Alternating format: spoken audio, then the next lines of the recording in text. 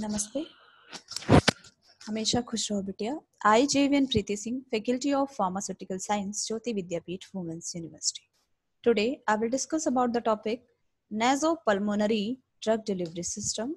This topic belongs to the subject name Novel Drug Delivery System Theory for the B.Pharm 7th semester. So now we come to the what is the introduction of nasopulmonary. Administration of drug through nasal route is called as nasal drug delivery system. In ancient times, the Indian Ayurvedic system of medicines used nasal route for administration of drug and process is called as Nasya Karma. It is best route to achieve faster and higher level of drug absorption. It is an ideal alternative to the parenteral for systemic drug delivery. So the drug are administered to the nasal cavity for localized and systemic action. And second one is vaccine delivery. To see is possible direct nose brain delivery. Nasal secretion 1500 to 2000 ml per day. And the goblet cell nasal glands and lacrimal glands. So the composition is 95% water and 1 to 2% salt and 2 to 3% mucin and trace amount sodium, potassium, calcium and albumin. So the nasal enzymes monooxygenase, lactate and dehydrogenase, phosphate and hydrolase, esterase, etc. So the nasal pH is 5.5 to 6.5 adults and 5.0 to 6.7 infants and children. So the advantages of this nasopulmonary drug delivery system: non-invasive route, fast metabolism is absent, and rapid drug absorption. So the quick onset of action and the bioavailability of larger drug molecule can be improved by mean of absorption enhancer. So the better nasal bioavailability for a smaller drug molecules, convenient route when compared with parenteral route for a long-term therapy. So what is the limitations of nasopulmonary drug delivery system?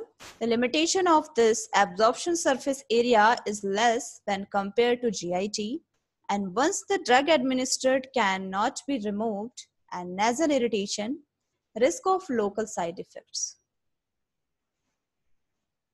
So the factors affecting drug absorption: molecular weight. Absorption decreases significantly if the molecular weight is greater than 1000 Daltons, except with the use of absorption enhancer. So the effect of perfusion rate of increased nasal absorption in first and then reaches a plateau level than the independent of the perfusion rate. So the effect of perfusion volume: as the volume increase, first order disappearance rate of phenobarbital from the perfusion solution has been observed to decrease. So the effect of solution pH: nasal absorption of pH dependent absorption is higher at pH lower than pKa, and absorption reduces at pH higher than pKa.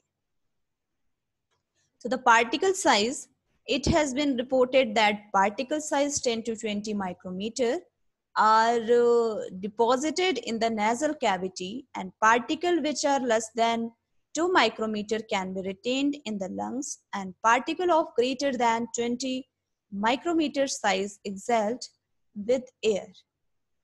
So the effect of drug concentration: nasal absorption of one tyrosine dependent on its concentration.